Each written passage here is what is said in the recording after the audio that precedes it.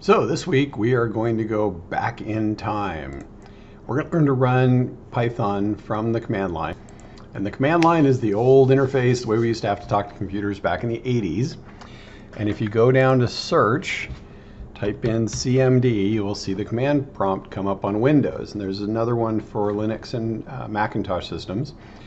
On Windows, you may want to right click and see if you can run it as administrator. Otherwise, you won't have the permissions that you need to be able to do some of the things we'll be doing. Now, at the same time, if you're on your own computer, if you're not on your own computer, if you're on an HSU computer, you won't be able to run as administrator. So you're going to be in the desktop, which is going to make file paths really frustrating to work with, and I'll talk about that in a little bit. But here we are in the 1980s. Isn't this fun and exciting? We can do exciting things, like we can get a directory, dir, enter, of the files on our computer. Pretty cool, huh? We can also change directory, or cd ... That will move us up a directory or folder, cd ... Again, dir. There's all the directories. You can tell the directories because they have little dirs. That's the same thing as a folder on modern Windows. Right, so here's all of our stuff. And if we go into users, cd space users, so cd, change directory space, the name of the directory, we can then see that, there's Jim's. This is my personal machine. Okay, and there's my stuff, including my desktop. So I can cd into my desktop, dir, and you can move up and down in here. Isn't that exciting? We can do cd GSP 318 dir. Hey, there's our Lab 9 batch processing file. And one of the things that's important about this is you can actually hit 09 and hit tab.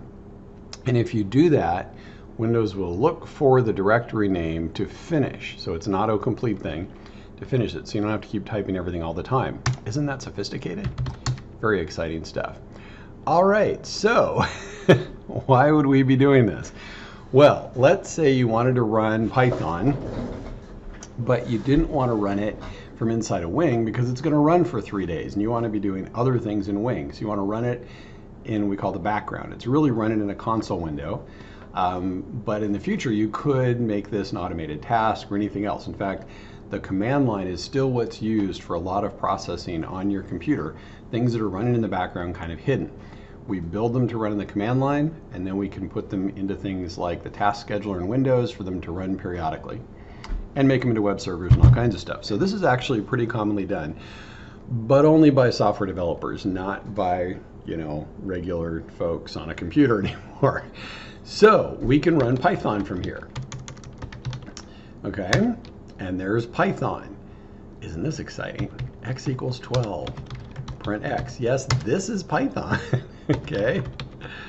Print hello world. Okay, so we're now in the Python interpreter, but we don't really want to be here. Highly recommend using Wing to write Python. But we want to run something in the background. Like I said, we don't want to be stuck in Wing, so we can run it here. Now, the problem is when we run Python, we don't exactly know which version it's running, right? We can have multiple versions, and you can see that here it ran Python 3.8. the latest standard installation that I have of Python. But if that's not the one you want to run, we've got to be able to specify which version of Python we're going to run. And that can get really quite complicated. In fact, the one that I run most of the time now is sitting inside of my projects folder, projects Python, env test, env, scripts. Yeah, there it is. There's Python. That's the one that I normally run. When you set it into Wing, you set it and forget it. It's not a big deal. Now here we can go ahead and do copy as path, and I can paste that in, and now it should run that version. Okay, now it's running that version. Great. That's what I want to do, is copy and paste that path all the time. So in other words, to run our LAN cover script, I could do this, and now it's running it. but it's running it with the version of Python that's the default, and it didn't work because it's running an old version of SpaPy that's installed with that version of Python. So to run this without that, I need to tell it which version of Python to run, and then I can tell it to run my script. Okay, and look how fast it is. We take out the shows. This is the cool thing about the open source software. It just cranks. It's much faster than other products. Anyway, so the problem is this is a lot to type, and notice that we didn't have to put the full path to land cover. Well, that's because we're already in this folder, right? So you could save this into a text file and copy and paste it each time, but I'm going to show you another trick that's called a batch file. And this is another old Windows thing that comes in handy once in a while. So here I am in Notepad, and in Notepad I can paste that in, and then I can type in landcover2.py, and if I go ahead and save that into my Python folder, I need to change this to all file types so it doesn't put a .text at the end, and let's call this bat. Landcover.bat. .bat stands for batch file. Okay, and so instead of doing this, I can do a Control-C to get out of there. Hold down the Control key and hit C.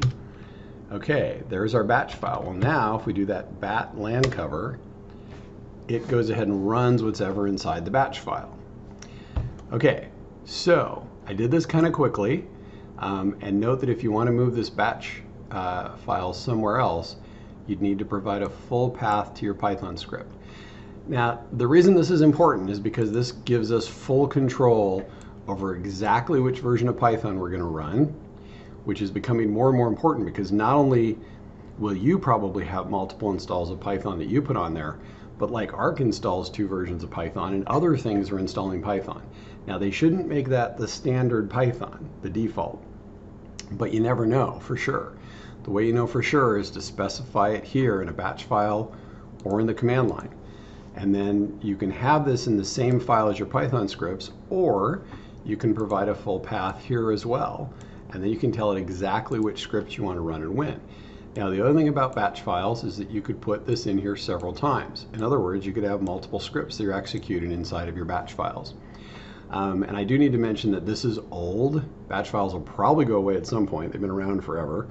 And there is a whole new environment on Windows for you to be able to script the operating system, to be able to write in another programming language that runs the operating system. I forget what it's called, but if you check out on Windows, it's there, and a lot of our sysadmin folks who manage the servers and the Windows machines on campus use that.